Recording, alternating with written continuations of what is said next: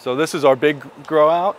So we have 10,000 plants in here. 10,000 CBD producing hemp plants that Paul Elfstrom, CEO and founder of Wheatfield Gardens, is hoping by 2022 could transition to recreational cannabis for a budding New York market still in development. There are estimates out there that between 4 and 5 million square feet of canopy like this is going to be needed to meet the demand. Demand that's expected to generate as much as $350 million in state tax revenue, but won't happen if the state cannabis agency and its regulatory board isn't set up.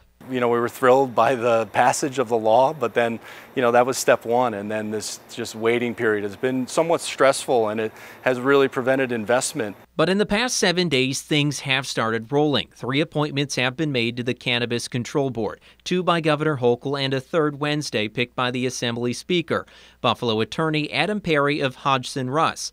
Once 3 other members are chosen, and then the regulations should be out within the next 12 weeks after that. So we are right on schedule to make sure that farmers are farming next spring and dispensaries could open up about a year from now. We want to, of course, see more and see it faster, but we're encouraged that these first steps were taken, and we want to participate in any way we can and help crafting regulations that make sense. Regulations that will include equity programs, sustainability standards, and rules for home growing, each of which Wheatfield Gardens hopes to play a role. So that all New Yorkers, small farmers, big farmers, can benefit from this. In Wheatfield, Rob Hackford, Channel 2 News.